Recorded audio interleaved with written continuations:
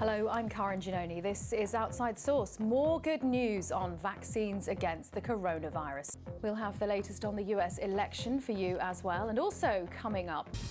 Well, let's begin with some good news. US pharmaceutical giant Pfizer says the latest data suggests its coronavirus vaccine is even more effective than we first thought. Protests came as German lawmakers debated a bill to give government greater powers to issue social distancing rules, require masks in public and to close stores and other venues to slow the spread.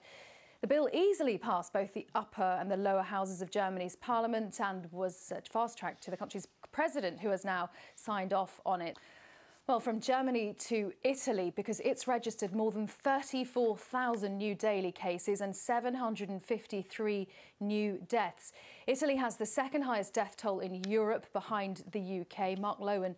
Ministers in the UK are looking at whether they can relax coronavirus restrictions in December so families can celebrate Christmas together. On that, here's our health editor, Hugh Pym.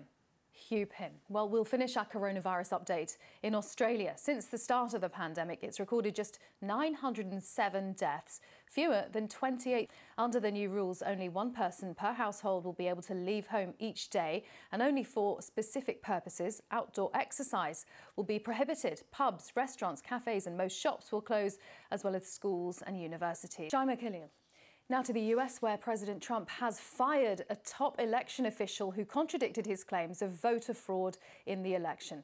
Chris Krebs was the head of the Cybersecurity and Infrastructure Security Agency known as CISA. He was dismissed. It's worth pointing out that President Trump's claims about voter fraud in the election have been unsubstantiated, and a number of his lawsuits have already been dismissed in court. We'll have an update on some of the legal cases that are going on shortly, but first, this is the statement. As the head of CISA, part of the Department for Homeland Security, Mr. Krebs has become the public face of the efforts to prevent interference in the election campaign. Here he is in a video posted before the election talking about the organisation's rumour control page. The website debunks various claims of election fraud, many of which have been amplified by the president himself. And he's not the only official to be fired by Mr. Trump after his defeat. The Defence Secretary Mark Esper was fired last week, and both those dismissals will leave gaps in the country's security structure. Here's Marcus Fowler, a cybersecurity expert who's worked for the CIA. One challenge argued that Republican poll watchers were kept too far away from where the votes were being counted, so they couldn't properly observe. There had been a 6-foot perimeter around vote counters because of COVID concerns, but the state Supreme Court yesterday ruled that election officials had acted appropriately.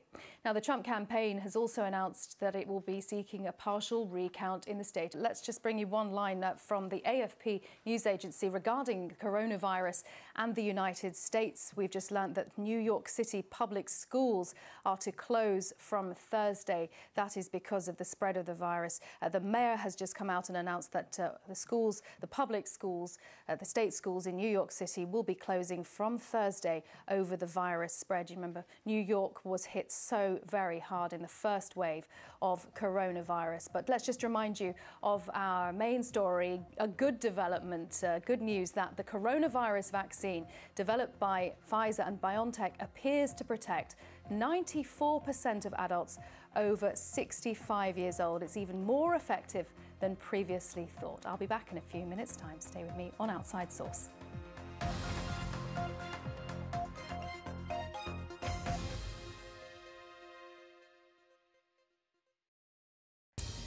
The US regulator, the Federal Aviation Authority, has given the Boeing 737 MAX airliner permission to fly again, nearly 2 years after it was grounded following 2 fatal. And our main story, the latest data from Pfizer shows that its vaccine is even more effective than previously thought. Thanks for watching Outside Source. I'll be back at the same time tomorrow.